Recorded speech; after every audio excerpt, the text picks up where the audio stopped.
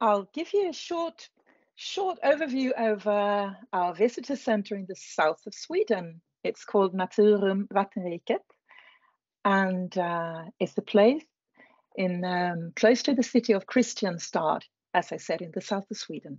And we are a very proud star wetland center, and I've been working with this ever since I was educated at the Stockholm University. I started off my work in 1989, building up the wetland, the work with the wetlands together with people that are no longer working now. And since 2010, the center has been in action. And we will actually start this presentation with a view from above. I hope you can see the film now, with the wetland center in the middle of the wetlands along the Helgeå River, close to the city of Kristianstad. And as you see, the water level changes during the season from the low level with the green grass in the summer to the high water level in the winter. And as I said, our work started off very early, and the visitor center came in quite late, only more than 10 years ago. But we started in 1989 to work with the wetland area, the Ramsar site, and the catchment area. We started off because the wetlands were under threat, and we wanted to change people's attitudes regarding the water and the wetlands. So we started off building visitor sites where people could actually explore the area with dry feet. The area is very, very rich in biodiversity. Actually one of the most rich areas in Sweden. Due to that, we have so many different habitats there. And we have the city, and everything is so well connected. Anyway, we started off by building this visitor site, and eventually in 2005, we were able to create a biosphere reserve, which is a UNESCO designation, where the biosphere reserves on the planet, we're about 700. We all work with the goal to conserve landscape, nature, species, but to work together with people in the area, and also to have a strong logistic support with people. And that's why we eventually, finally, were able to build the wetland center that we had been waiting for so many years. We had wanted to build a wetland center ever since 1989, but eventually in 2010, the Naturum Visitor Center was put in place in the middle of the wetlands, in the heart of the wetlands, but also very close to the city. Now we have about 100,000 visitors every year to this beautiful place. It's free of entrance, no entrance fee, and people from the close area, but also many visiting tourists from other countries. I am the manager of the place, and I have 6 staff, 4 guides, and 2 people working with technology and administration. And I wanted to tell you some lessons we have learned during all these years. And I want to start with the change in attitudes that we find so very important. Because when we started off in 1989, people did not regard the wetlands or the water as something useful for the area. On the other hand, it was a curse. So people even put the city dump in the middle of the wetlands, very close to the visitor center in the 1960s. So we started off trying to change the attitudes. And actually the Swedish name of our visitor center and the biosphere reserve is Vattenriket, and that means in Swedish, rich in water. And also it means a water kingdom. So by this word, which is now very well known, we started to show that it's not thick of water, it's not waterlogged, it's rich in water. So from this curse with a city dump and people not regarding it as anything valuable, we now have the visitor center, we have 100,000 visitors, and people come to explore the wetlands. So we think we have actually been able to change the attitudes. And we use these tools to work with other landscape types. We don't always work with wetlands, we work with the sandy, dry grasslands, and we can use the same tools. Another lesson that we want to spread is to, when you communicate, we think the most powerful message for the public is the love message based on wonder and joy. If you use negative messages too often, we think that the communication will fall on deaf ears.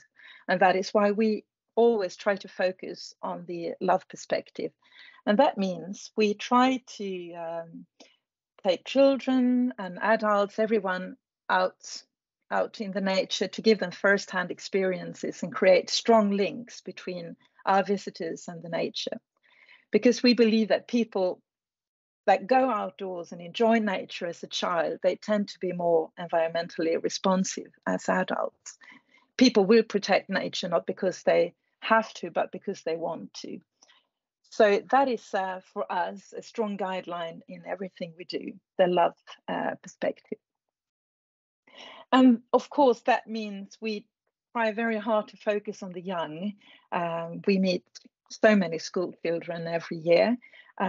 We meet teachers, we meet children from preschool up to university. But we also host a biosphere camp in the summer, because we are a biosphere reserve. We have this biosphere camp where the children on the picture enjoy nature, meet people who benefit from nature, artists, people working with agriculture, painters, musicians, as well as they experience nature. So for us, the focus on the young is very, very strong.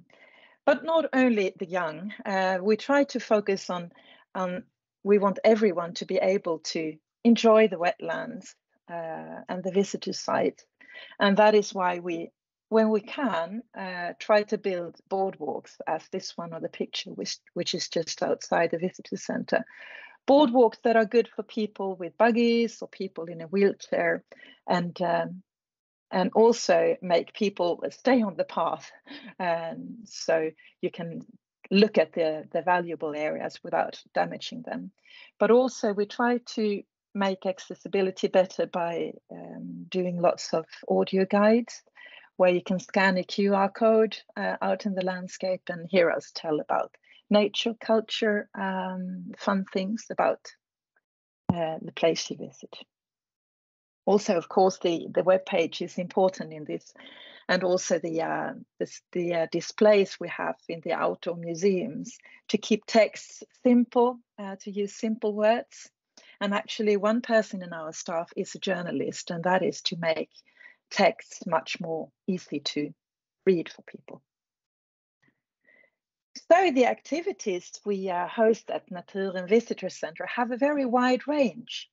And that is actually connected with how we want to change the attitudes. Because we think by offering a wide range of activities, we also connect to a wide range of people. I think that it is, you need different keys, so to speak, to the lock of every heart. For some people, it is joining us one late night on a bat safari to see the bat hunting outside Naturum. But for other people, it is listening to the water music played by our local symphony orchestra on the National Day. So we try to combine activities including literature, music, poetry, as well as traditional field activities.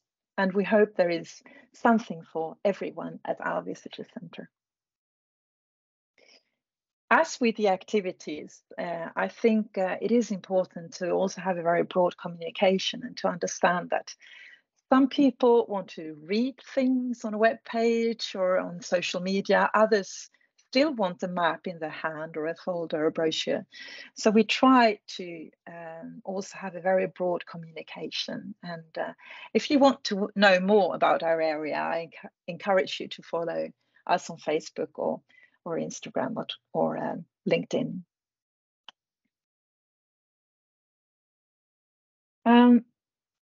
For us as a biosphere reserve, the local involvement is one key factor for us to work with. And we try that in different ways. One very successful example is that we educate ambassadors for the biosphere every year, and we now have more than 300. And these are normal people, so to speak. They could be hairdressers, or they could be teachers, or they grow carrots, and they just want to come and learn more about the biosphere. And the only thing we ask them to do is to spread the message. And also in the springtime, we have bird guides, or actually crane guides, because that is when the big bird, the European crane, come to our wetlands to feed and dance. And so many people come and to see these beautiful birds. And on the picture, you can see one of the crane guides guiding a group of Ukraine migrants that came to us the early spring in 2022, of course. And we, as soon as we could, transported them with a bus to the cranes to make them experience these beautiful birds, to think of something else for an hour or two. So we have the ambassadors, we have the crane guides, and we also have the Friends of Vattenriket that support us. Last but not least, the economy. And I think this is quite important to show also that even if we don't have any entrance fee to our visitor center Naturum, several studies have shown that we make a great impact to the local economy. And that is because all the people that come to our area, because of the visitor center and because of the work we do in the biosphere reserve and with the visitor sites. So actually researchers have shown several times that the spending of the visitors, that without Naturum and the work with the biosphere, they would not have come to the area. Their spending is 3.2 million euros every year. And that is about 3 times the cost, the total cost for the visitor center and all the work we do in the biosphere. So that is quite an impact, and shows that nature tourism is very important, that the work we all do at our visitor centers is so important, not only for the changing of attitudes, but also for making people come to the area.